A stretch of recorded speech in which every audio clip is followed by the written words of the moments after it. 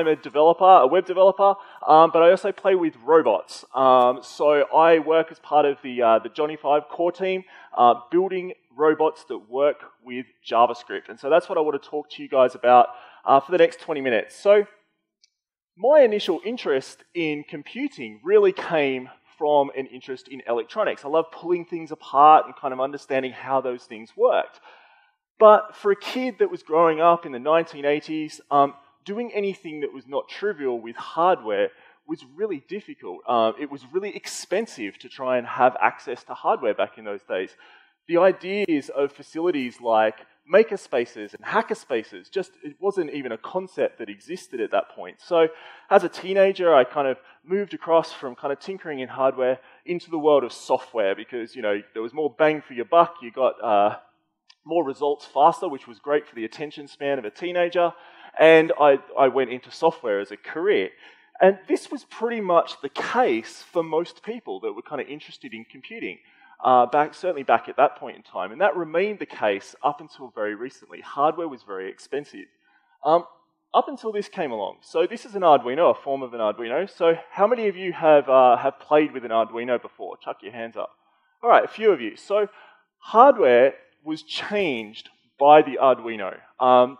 The way that we think about hardware was very, very different as a result of this coming along. When this was launched maybe 10 years ago, it was designed to be only about 20 euros. But alongside that, it was all open sourced in terms of all the design around the hardware itself. And so as a result, people could take that, they could iterate it, make their own designs, but also go and get them fabricated anywhere in the world.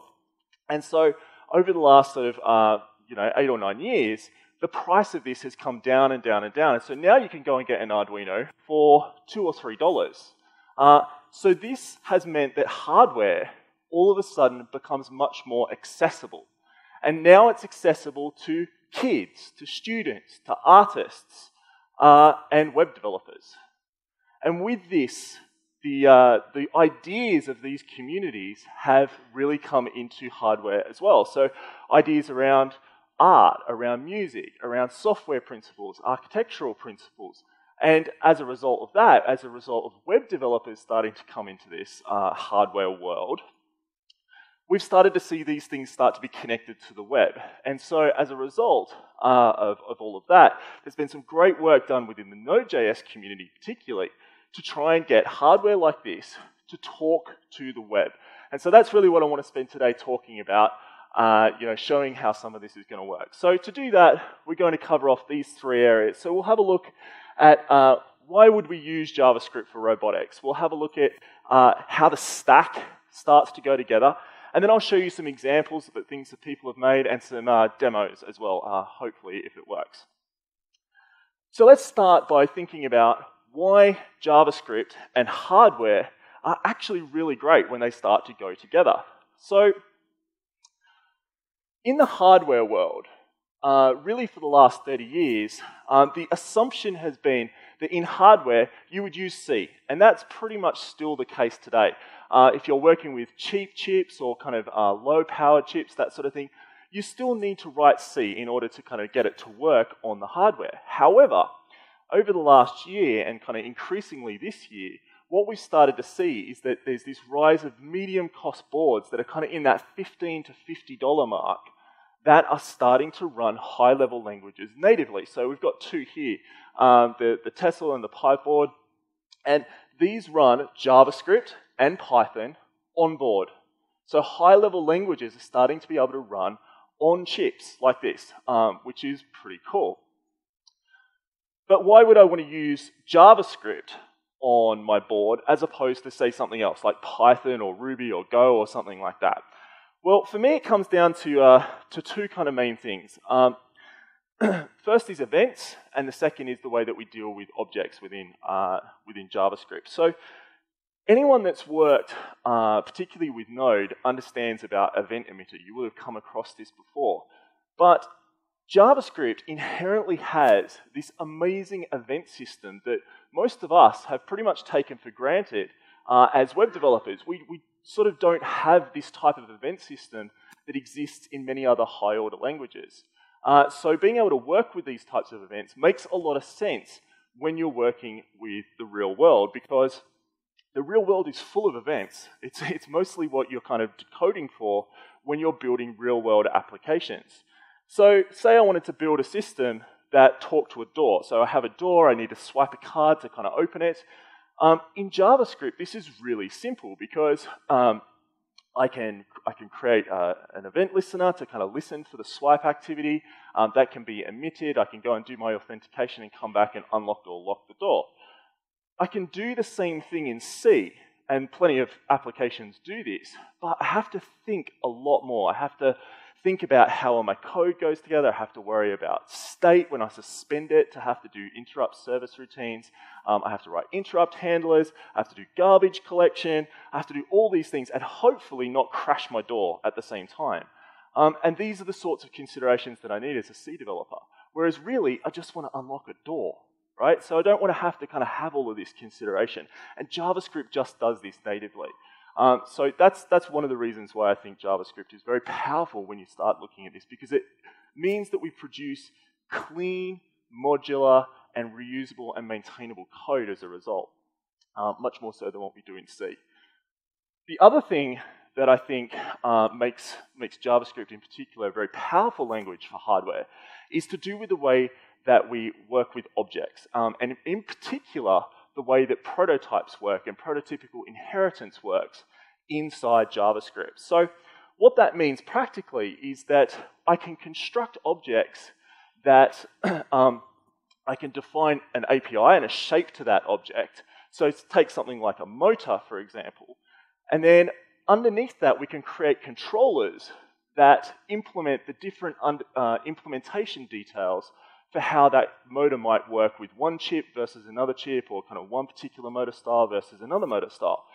So as an end user, when you go away and actually try and use that motor, all you need to know is what controller that you need to work with. And then all of a sudden, you just use it exactly the same way. You just say, I want to set it turning in a particular direction and a particular speed. So we can abstract away a lot of this sort of stuff very, very easily.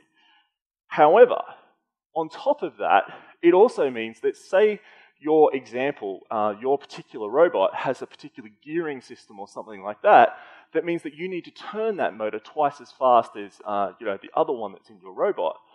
Well, you can just redefine the start function, and then you can just make it do that within the context of your application. So JavaScript, being this very malleable language, allows us to create this kind of composable sort of interfaces for hardware much more effectively than what we ever would have been able to do in C. We can kind of do this sort of stuff in C, but it means lots and lots of bloat, it means very spaghetti code, lots of function pointers going everywhere, and it becomes very, very difficult. And so trying to do these types of things and create these kind of hardware abstractions in C is very, very difficult. So that's enough about why I think JavaScript and robotics go well together. We're all JavaScript developers, we love it, so I won't bang on too much about that. So let's have a think about the Nodebots stack then. So Nodebots is really what we call JavaScript working with hardware through Node.js, and we can kind of do it in other instances as well, so things like Chromebots and stuff straight out of the browser. But generally, when we're working with hardware, we're working at the node level. So the core of Nodebots is really this idea of transport protocols. So we have these transport protocols that allow us to talk to the hardware over USB, or maybe over wireless, over radio links, serial connections, all of these sorts of stuff. And then we wrap around all of that a library called Johnny5. Now, Johnny5 is a hardware abstraction library. So what it allows us to do is think about hardware components as objects in JavaScript. And this sort of goes back to what I was talking about before with the motors. So you can create these objects and you can just interact with them just like you would any other JavaScript object, but it has a real world implication. So Johnny5 was created by this lovely looking man, Rick Waldron, and he started this project up a few years ago, and now there's about 30 core contributors to that around the world, and over 100 that have contributed to it over the last couple of years. A very active community and very welcoming one, so I encourage all of you to get involved. And Johnny5 Johnny 5 is really what we sort of talk about when we're talking mostly about node bots. So this is what the typical JavaScript stack kind of looks like. So at the kind of base level, we have controllers. We have a controller board. So this might have things plugged into it. Sensors, actuators, the things that's going to happen in the real world all sit on the controller board. Now, like I said before, there's a sense that, with particularly the cheaper boards, you may not be able to run JavaScript natively on those. So we have to put a firmware on it that establishes a protocol that allows that controller board to talk to something else. And that's what really kind of happens at the I/O plugin level. So the I/O plugin is a Johnny 5 IDE that allows you to kind of create this protocol to be able to kind of talk to hardware in a consistent fashion. So I can have a Raspberry Pi or a BeagleBone or an Arduino, and as far as Johnny 5 is concerned, it all talks the same way. I don't have to worry about the specifics of each of those types of boards. So that's what an I/O plugin does. Then we've got Johnny 5, and that's happening within the node kind of side of things. So Johnny 5 is that hardware abstraction library like I talked about, so that gives us things like motors and LEDs and control to turn that stuff on and off. And then as a side effect of that, we get the whole node ecosystem as a result of that. So now we can start wiring hardware up into things like the file system or into the network or kind of all these other things that are just about any other node library that you can think of as well. And then after that, we get back into the kind of territory that we are very familiar with as web developers. So we've got networking, security protocols, all that sort of stuff, and then things like clients so that we can do user interface and visualization and stuff like that. Now, a specific implementation of that might look something like this, and this is probably the most common one that you would come across. So in this case, our controller board is an Arduino, and you just plug that in. Now, an Arduino can't talk JavaScript, so we have to put a firmware on it, and that so our I/O plugin in this case is a thing called Fermata, which runs on that, and that establishes that I/O protocol that I was talking to, and then that just talks to Johnny 5. So you can see this bottom part stays the same. So even though that top bit will change from one instance to another, the whole bottom part, the part that we want to work with mostly as developers, stays the same, irrespective of whether I'm using a Raspberry Pi or a BeagleBone or a Spark Core or a Proton, whatever. This all works the same way. So to get up and running is pretty straightforward these days. Get your board development environment. So if you're using an Arduino, that'd be the Arduino IDE. After that, you just flash the board with a protocol. So if you're using an Arduino, that would be Fermata, like I just mentioned a second ago. npm install Johnny 5, that'll take a couple of minutes. Write some code, debug some code, write some more, debug some more, that sort of stuff, and make an awesome robot. So this first bit normally takes most people about 5 to 10 minutes. The other bit, yeah, depends on what you're trying to do. So it's pretty quick to get up and running with this sort of stuff.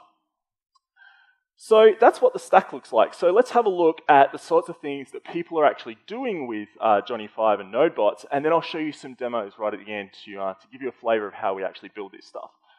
So the first one, this is a skirt that was made by a lady called Cassandra Perch, and this skirt has an Arduino, or it has a board embedded inside it. So everything is self-contained within the skirt. It has an accelerometer in it, it has some LEDs, this sort of stuff, all embedded inside the skirt. And it runs JavaScript natively. So as she moves around, it can change color, she can interact with it in different ways and stuff like that. So JavaScript is moved so far out of the browser. This is so far from that, right? So this is the future of where JavaScript is going, right? Our clothing. And you can see, look at this. These are LEDs as well. So she's about to put JavaScript in her shoes, I suspect, which is pretty cool. So this next one was made by a guy called Adrian Catalan, and he's playing around with physical displays, and particularly how people can interact with those displays. And you can see here he's got all these big LED panels, and he's controlling that from his computer with Node.js. And he's using this to build games. And so most of you should recognize this game. And he wants to kind of build this at kind of very large scale to kind of do this sort of stuff. So you can build some interesting things with NodeBots. The final example is a bit more robotic. This is built by a guy called Donovan Buck, and he's part of the core NodeBots team, and he's been doing a lot of work on building libraries to help with complex animation and movement problems to do with servos. So if you know anything about robotics, you know that inverse kinematics problems are very difficult to solve. So this is where you're trying to move a whole limb in one motion. So if I want to move my hand down to here, I have to know the position of my shoulder, my wrist, and my elbow in order to be able to do that. And calculating that in real time is very complex mathematics. So this is real time. So this shows you how quickly it responds. And he's actually hooked it up to a leap motion controller that is detecting the entire position of his hand, feeding that through, and calculating the position that the body needs to be in on this six-legged robot in real time. So JavaScript robotics is solving very difficult real-world robotics problems, and we're really only at the start of the stuff that we're kind of doing with this, and this is why high-level languages are really good for hardware. So that's a few examples. So now I want to show you some demos. So the classic demo with the hardware world is we don't tend to have screens a lot in the hardware world, but we do have LEDs. So the start of this is that we want to turn an LED on and off. So I'll show you how that's all going to work. So we're going to use an Arduino, pretty much exactly like I described before. It's going to run Fermata, like I mentioned. And what we're going to do is we're going to plug in an LED into pin 10. So this one here is a little bit bigger than that little one on screen. So that way it should be a little bit more visible to you all. So I'll just plug this in. All right, so it's going to run Fermata like I described, and then we're going to control it from Johnny 5. So this is the code that we use. So this is pretty much one of the most simple Johnny 5 applications that we can create. And you can see here, I've got my board that I've created for it in Johnny 5, doing a little bit of error handling, and then I create my board that I'm connecting up to a serial terminal, and then I wait for my ready function to come back. It's a callback that gets emitted when it's ready to go, and then all I do is create my LED, tell it that I've plugged it into pin 10, and then I'm going to blink it every 500 milliseconds. And blink is just a nice convenience method that does timers and kind of all that sort of stuff, so it makes it nice and easy to kind of work with. All right, so let's flip to some code. All right, so I'm going to just run this from my terminal just here, but it's just running this code. So I'll just run that from my node process, and hopefully if it all works, you can see it blinking on and off. All right. So for those of you who are old enough to get the reference, this is like the blink tag in hardware. All right. So that's how that sort of works. All right. So very, very simple bit of code there. All right. So let's get back. So we're all web people, right? So you know that's all fine. So what about connecting something up to the browser? So why don't we use the same circuit, but this time, instead of having it working off the terminal, why don't we have it interactive through a web page, right? So if I can find my mouse, here we go. All right. So in this instance, what we're going to do is we're going to run Express, and we'll kind of use that to create our web application. And if you've used Express before, you know you need to create ports and routes and kind of all that sort of stuff. So most of the start of this is really just about getting Express to do what we want it to do. And then after that, what we'll do is rather than have the web application kind of make a post or a get to the server and then respond, we'll make it a little bit more real time, right? So we'll use some WebSockets to kind of talk to the hardware pretty much directly, so it's nice and responsive. And then, so really, that's all the kind of WebSocket, Socket.io stuff. And you can see here this line here in the middle. This is pretty much all of that gets distilled down into a toggle function. And all it's doing is it's taking the state of the button that we're going to have on the web page and passing that all the way through down to the Arduino to tell it to turn on or off, depending on the state of the button. And then the very final bit is the same stuff that I just showed you before, setting up the board, getting it connected, making sure it's available. So this is what that looks like. So hopefully, if I can get this in the right direction. All right. So here we have a button in a presentation connected through WebSockets talking to hardware as I'm clicking that on and off. So there you go. So anyone that's kind of interested in automation or anything like that, your mind is probably now starting to tick along quite rapidly. All right. So,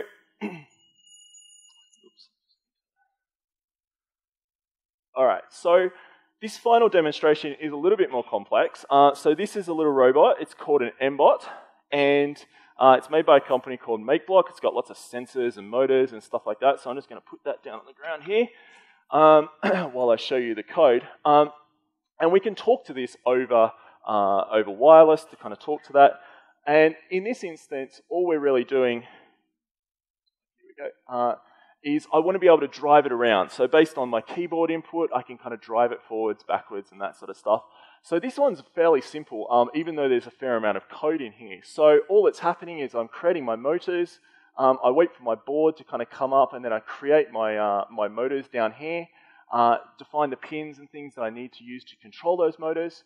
And then really all I'm doing is I'm just processing standard in to kind of say, okay, how do I need to coordinate the two motors that are going on to go forwards and backwards and left and right as that kind of goes on. And that's pretty much it. Stop will be done by spacebar.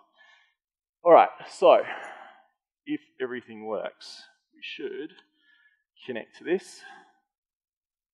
All right, so it's just connecting over Bluetooth.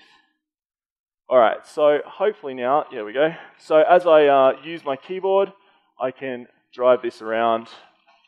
And this is all just JavaScript. It's messages being passed along over Bluetooth to control a robot remotely. So it's not flying, but it is mooching around. So, you know, you could hook up cameras to this. You could kind of do all sorts of other things. This is a very, very basic demonstration of this.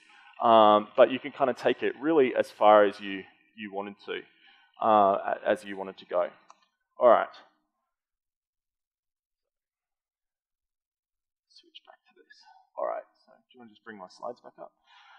All right. So to finish off then, here's a bunch of different resources. If you're kind of interested in this and you want to get started with it, this is a bunch of good places to start. There's a bunch of different resources there. Also, the core NodeBots team have written a book over the last year or so, and this is available now. So if you want to go and get that, there's a code there that's for all of you here at JSFood that you can use to the end of the month at Makershed to be able to kind of do that sort of stuff. So you can get all sorts of different interesting ideas about how you can build robots and wearables and other things like that. So thank you very much for having me. Hopefully that's been insightful as to the sort of stuff that is going on. Very quickly, about the workshop. Okay, so if you are really interested in hardware, if you're not doing anything tomorrow, or even if you are doing something tomorrow, cancel it.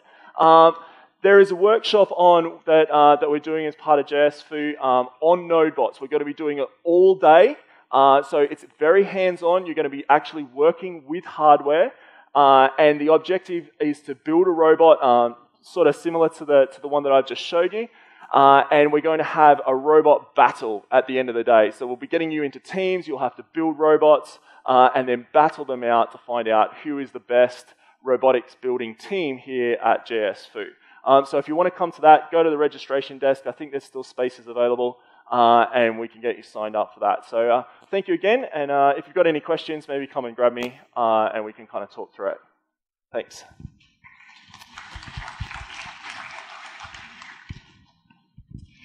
So the tickets are available at the registration counter for everyone who